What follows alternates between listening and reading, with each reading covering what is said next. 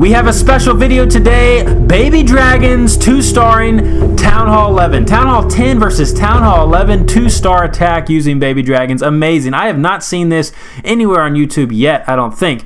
This attacker uses Baby Dragons to the best of their ability. As you can tell, you got to spread out the baby dragons.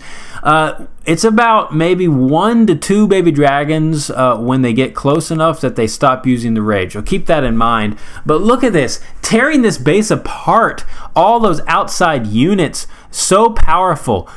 Before even the Valkyries come in. So about 30% down, 33% down before the Valkyrie attacks. But look at this.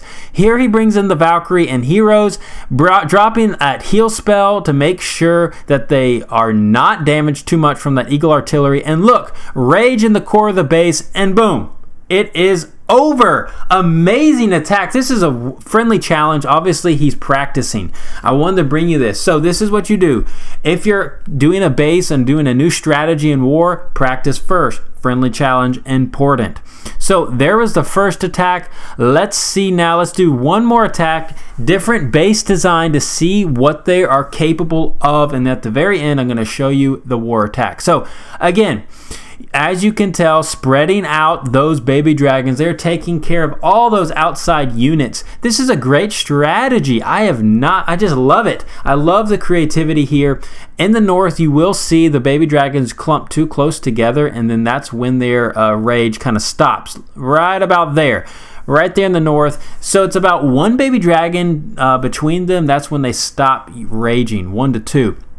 And look, he's got 35% down before his main attack comes in with the Valkyries. Here they come. Gonna drop a heal at the beginning to heal him up, and then a jump spell. He didn't even bring wall breakers. No need. They're so powerful. They just break through the walls. There goes the jump. Then comes the rage. Doesn't even deal with the clan castle. Puts a freeze on him. But the Valkyries are so powerful and they move so fast with the rage. That's all you need. Of course, the percentage is done by the baby dragons, and they create the funnel as well. A brilliant attack. Beast Man. That's oh, he's just so good. I love the creativity here, as I said before. So again, when you are trying new designs out, practice first. Free practices. You can't go wrong with that. So here we go. Let me show you the live war attack. Now this is the real stuff in battle. Town Hall 11. Very difficult base. Almost max defenses. And this is such a great strategy. Again, spreading out those baby dragons. He's not really even worried about those air defenses because they're out of range. And he's able to use so many of those baby dragons to take out the percentage-wise. And then eventually he's going to bring into the core. Obviously, he's going to come in from the west, northwest with his main attack. That's where the town hall is. And so it's pretty much from this point on all she wrote.